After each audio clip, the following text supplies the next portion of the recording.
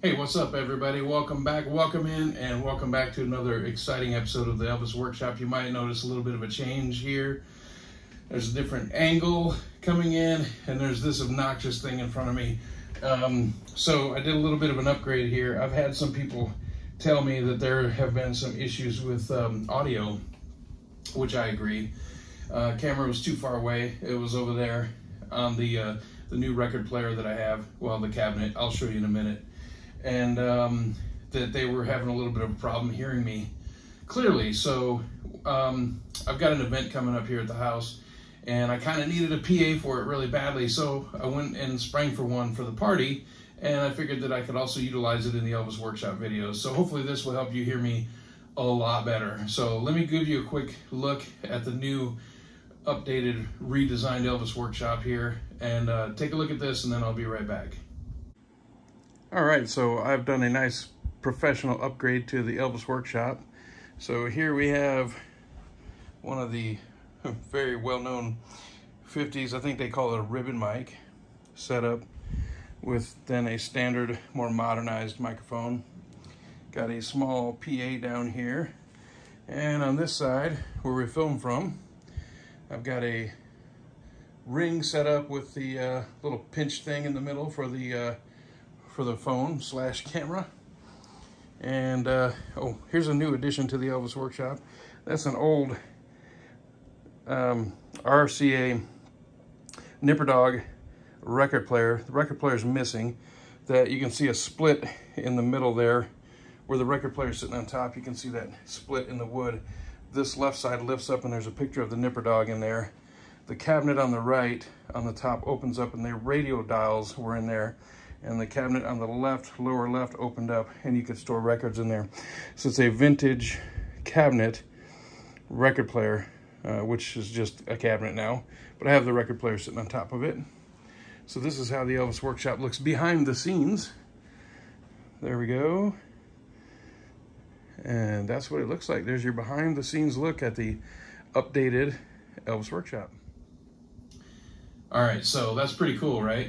So got some new stuff in here. Got an extra second mic for my friends when they're doing guest appearances here. Got the new thing that you just looked at with the light there. I don't know that it'll make me look any better, but anyway. Anyway, so I like this new setup. I can actually hear myself a lot better in here, so I know it's going to help you hear me a lot better, and you'll look better too, right? So this mic is awesome. I've always loved I guess it's the ribbon mic. What is this thing called?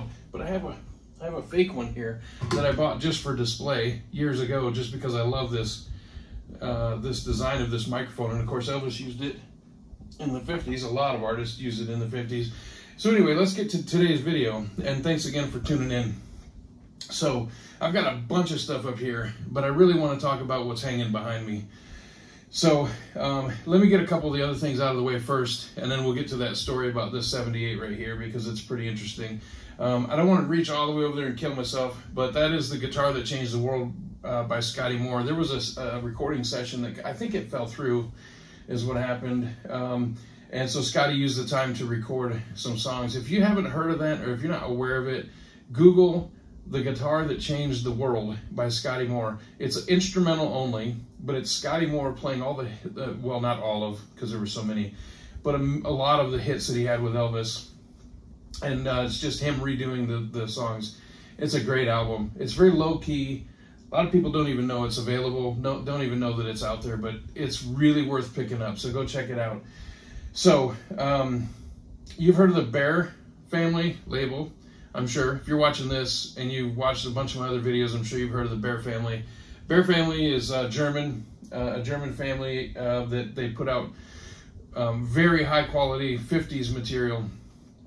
And I ran across this Gene Vincent thing. We're going to get to the Elvis stuff here in a minute. Please don't bail on me. Just give me some time. You'll love the story of that 78, this right here, hanging behind me. Just give me a couple minutes, because I think some of this deserves some attention. So I saw this We Sure Miss You Gene Vincent 10-inch record the other day. It was $39, and I almost passed on it, but I thought, you know, I really don't have, I've got some Gene Vincent on CD, but I would really do well by having this 10-inch vinyl. So I bought it, And then I was really, really pleasantly surprised. So the record is inside here. I don't want to pull it out because you're not going to see much there, but let me show you what else you get. So I slipped this thing open. I didn't expect any of this. First of all, there's a CD of the same songs that are on the record. Then there's a postcard with a headshot of Gene on it, which I thought was really cool. There's an advertisement for other 10-inch vinyl packages from the Bear family, but then there's this really, really nice booklet. And I'm not just going to flip through it, but I'll just show it to you. This thing is awesome. Bear family does not cut corners ever. They always put out great material, and this thing is, it lives up to their standards. So I listened to it, it's really good. So, you know, speaking of Gene Vincent, let me skip over here to Eddie real quick. So Eddie Cochran. So I went to a record show in Anaheim over the weekend.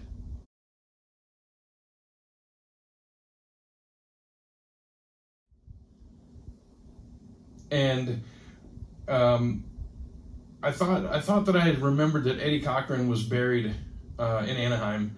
So I Googled it, and of course he was. And so we stopped at the cemetery on the way to the record store, or record show, and paid our respects to Eddie Cochran. Forest Lawn Cemetery in Anaheim. Rock and roll pioneer Eddie Cochran, tragically killed at the age of 21. Then we went to the record show, and I actually made it a point to search out some Eddie Cochran. I really didn't find anything, to be honest with you, and about 15 minutes before we left, I found this as a 2-record set. You know, and Eddie was just getting going when he was unfortunately killed, and on the back of this it says, "Don't forget me, Eddie Cochran." It's a signed photo, beautiful photo of him, and it looks like in the recording studio. No, it's not in the recording studio, I apologize. But it's a headshot, a promo photo of some sort. It looks like, and it says, "Don't forget about me, Eddie Cochran." But there's 3 songs on here. Obviously, his big hit, "Summertime Blues." But then there's "Milk Cow Blues Boogie," which Elvis also did, which Eddie's version is absolutely great. It's really great. But probably my favorite song by him is called "Something Else." And man, if you haven't heard Eddie Cochran, "Something Else," do yourself a favor. After you get done watching this video, go to YouTube again and type in Eddie Cochran, "Something Else."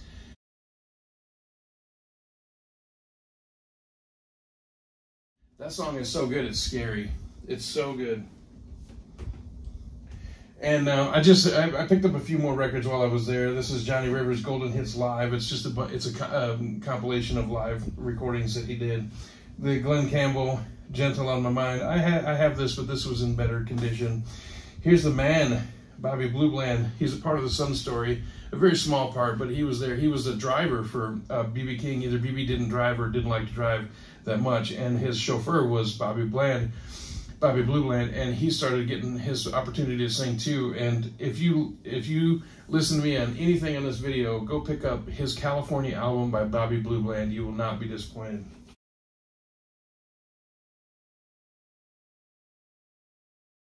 So that's a great one.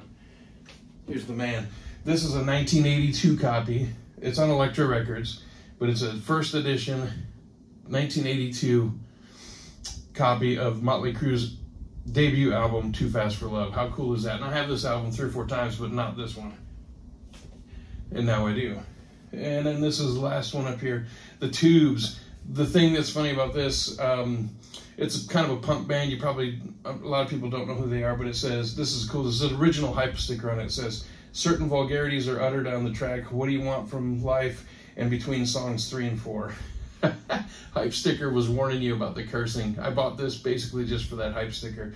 I really do like The Tubes. They're a fun live band. They're still around. This is their first live album, and it's from the mid-'70s. But I thought this was pretty cool, so I picked that up. So, we're almost there. Give me a minute. Don't bail on me. Carl Perkins' Whole Lot of Shakin'. This is his debut album, I believe. Debut album on Capitol. And I picked this up too, The Sun Story, Volume 3. But this was Carl switching from Sun over to Capitol and trying to capture that Sun glory by doing a bunch of Sun covers. didn't really work out for him that well. And then this I picked up while I was there, the Pink Pedal Pushers. This is Carl Perkins' initial single when he got to Capitol Records.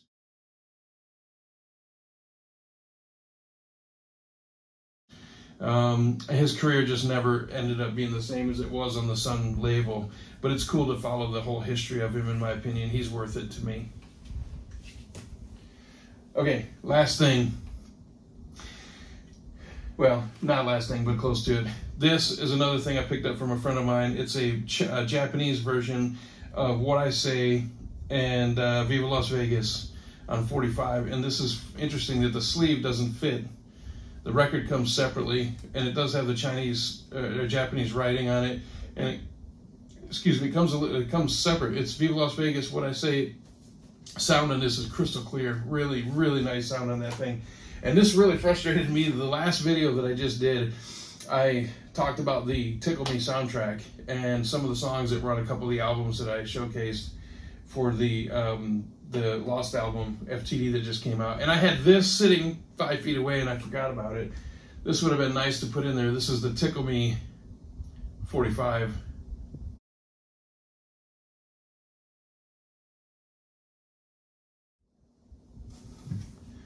Would have been good to put in there. Okay, so let me get to this over here, and then I'm going to get to my story about the 45. That's the main point of the whole video.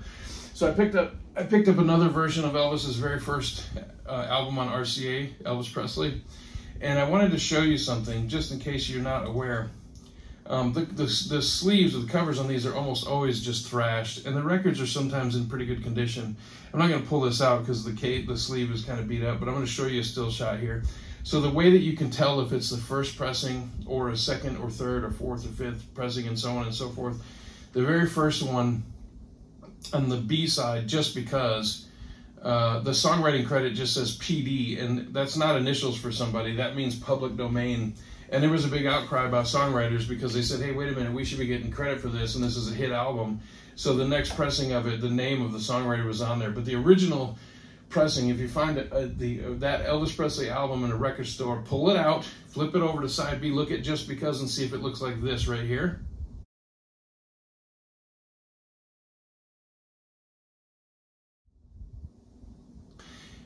So that's what it looks like if that's a first edition. The PD, that's your key. Pick that copy up. I got this for $6, and then I go to the record shops, record stores, and I see them for 60, 80, 150, 120. You go to the right record store and you get them pretty cheap. Okay, so I keep saying last thing. It was a big record show, so I'm not going to go through all these because I don't want to waste your time. But I just want to show you some of the things you can find out there. Sun in the Wild. This is always fun. So I got Little Queenie by Jerry Lee Lewis, Sun. And then I've got Dixie Fried. I actually got this off of a website. Dixie Fried, Cry, Cry, Cry, Johnny Cash.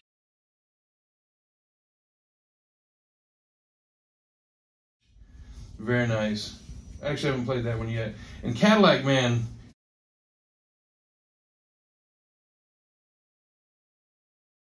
By the Jesters, which this is a precursor to the song My Babe, which Elvis covered in 1969. And so it's cool to have the original song that inspired My Babe on Sun label, so that's cool. And this is something else, and then I'll get to the 78 story, I promise you. These are, if you're interested in the early Elvis records, but you can't afford the Suns, like these over there, this one here, these. If you can't afford those, they're expensive. They really are. And I can't even afford them either. It's taken years and years to get even the few that I have. So when Elvis was on Sun Records and he got bought by RCA, his contract got bought by RCA, one of the parts of the agreement was that all of his previous Sun material now was owned by RCA. So they re-released it. I didn't know this for years. I thought that these were 1970s replicas, reproductions and all that. And I just thought they were just cheap copies. But I found out later, you can always learn something new, right? That when Elvis came over to the RCA label, they reissued his 5 Sun singles. So I've been picking these up. So this is a whole stack of them. This is all 5 of his Sun singles re-released on the RCA label. And they did get reproduced later in the 70s. And then years later, of course, now they reproduce them. But These are originals from when he first popped onto the RCA label, so they're almost as old as the Sun singles, and not nearly as expensive. You can find those on eBay for pretty cheap, so just something to look at. The master tapes were sent to RCA, and they kind of tinkered with them a little bit and then re-released them, and some of them actually sound better than the original Suns. I hate to say that because I'm a Sun purist, and I love the Sun label, and I love the Sun sound, but some of these RCA re-releases of the original material actually sound better. So if you're looking for some early Elvis, go pick up those RCA re-releases of the original Sun releases on 45. Okay, so let's get to this over here. So for any of you that have watched my older videos, you will have seen this 78 hanging right here. The reason that it's hanging there, there's actually a few reasons. One is it's a cool retro looking design. It's obviously a copy of My Happiness, and That's When Your Heartache Begins. And they play nice, but I didn't have a record player that played 78s, so I couldn't even play this thing. I bought it, I love it, but I couldn't even play it. So I thought it'd be nice for a wall hanger. Well, now I have a player that can play 78s, and I kind of wanted to play this. So, but I still left it on the wall. So if you watched my second to last video before this one, you will have seen me and Warren talking about my 78 copy of That's All Right, which it looks like that one hanging on the wall, but it's actually not. It's this one right here.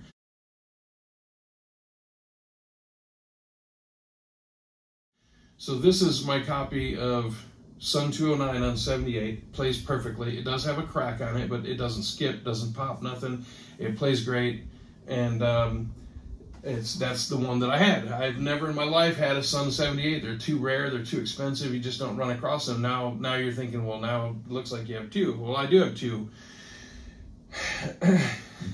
But how I came about it. So a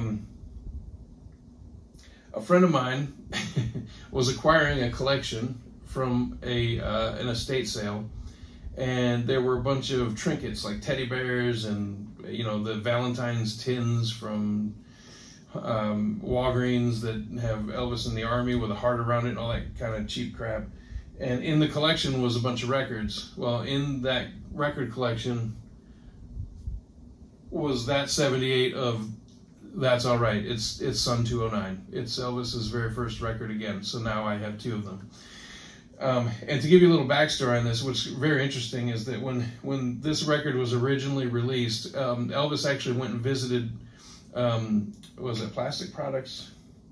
The name of the place. Anyway, I'm going to show you what it looks like right here.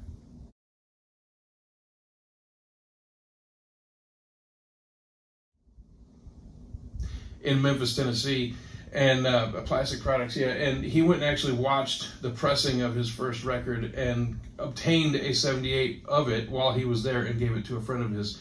So I don't know if they were pressing 45s at the same time, but they were definitely pressing 78s because he took one home with him, at least one. He may have taken more than one, but he took at least one because he signed it and gave it to a friend of his.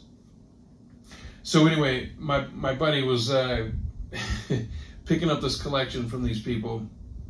This record was pressed in 1954. It's lasted all these years.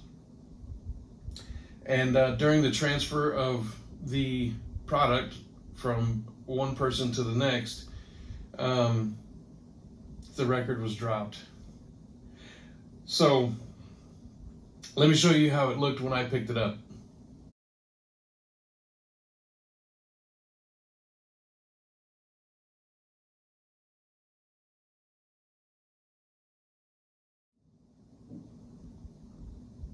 That's terrible, isn't it? It makes you sick, doesn't it?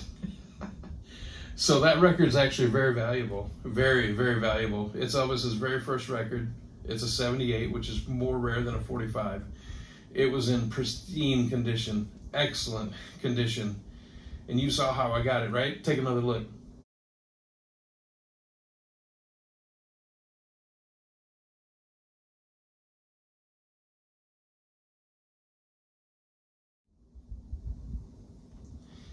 So that's how I got it. So the value of it plummeted quickly.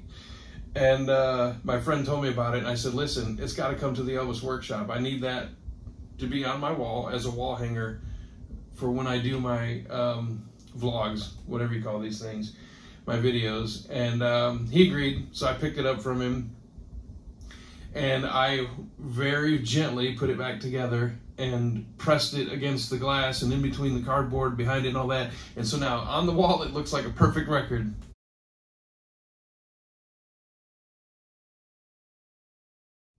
Perfect.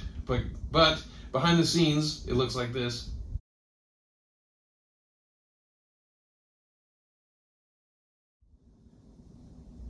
And that's not good. But anyway, it's a beautiful wall hanger now, and that's what it's going to do. So this one over here plays perfectly, and I'll play it every once in a while, just every once in a blue moon, no pun intended. And this one will be a nice wall hanger for people to check out when they come into the Elvis Workshop. So anyway, so I want to talk to you about a couple of these records. I want to show you the way you can tell if you have a first pressing of the Elvis Presley album, and talk to you about my new 78 wall hanger back there, and also show you the updates to the Elvis Workshop. So thank you for tuning in. Oh, I did it again. You know, I pre-planned so much, and I've got so much going on, and I've got so much in my head, so many things that plastic products. I don't want to forget anything. And then I always forget my stupid prop. And listen, some people think that the hound dog is cheesy and corny, but you know what? When I don't do it, you have no idea, people. You have no idea the complaints that I get. People say, why didn't you do the hound dog? Why didn't you? They love the stupid hound dog. I kind of do too. It's cheesy and stupid, but I guess it's my thing. So, but I always forget, so hang on a second. Damn it.